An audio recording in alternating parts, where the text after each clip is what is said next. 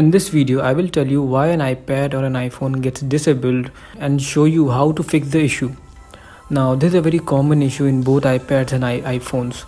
You might have entered the wrong passcode for too many times, and that's the reason why it gets disabled for a few seconds to a few minutes and for a few hours as well. And in my case, it's permanently disabled.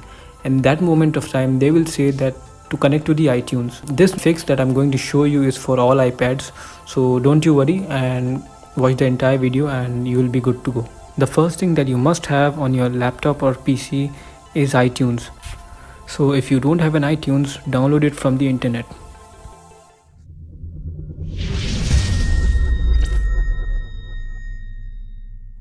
So connect your iPad with your laptop or PC, and now what you need to do is that you need to press the lock button and the home button together. As you can see, I'm pressing the lock button with my right hand and the home button with my left hand. Keep it pressed. As you can see that I'm still pressing both of them together simultaneously. Don't leave any one of them. And as you can see that the Apple logo has come and still we are waiting. Yeah, now we see the iTunes logo. Now we have successfully went to the restore mode. Now what you can do is keep the iPad on the side and now focus on the computer screen, and keep that in mind. Without restoring your iPad or iPhone, you will not be able to fix your disabled iPad or iPhone. All your information will be lost because there is no other way. This is security from Apple, and definitely don't you worry. If you have a backup in iTunes or in iCloud, you can definitely get back your information. So in the iTunes, they say that there is a problem with the iPad and the iPad needs to be updated or restored. So you need not press the update, press the restore. And then it says that are you sure you want to restore the iPad to your factory settings, and it gives you a warning that all your media and information will be deleted, and you need to press restore and update. iTunes will download the latest OS for this iPad. For my iPad it is 9.3.6.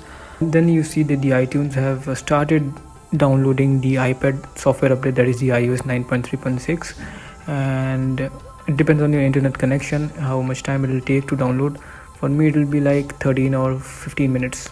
And make sure that you do not disturb the iPad, do not disconnect it.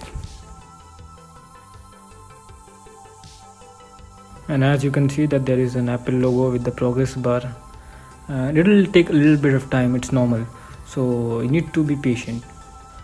And the progress bar is gone and it seems that the restore has been completed. So what it shows now is that your iPad has been restored to factory settings and it is restarting. Okay.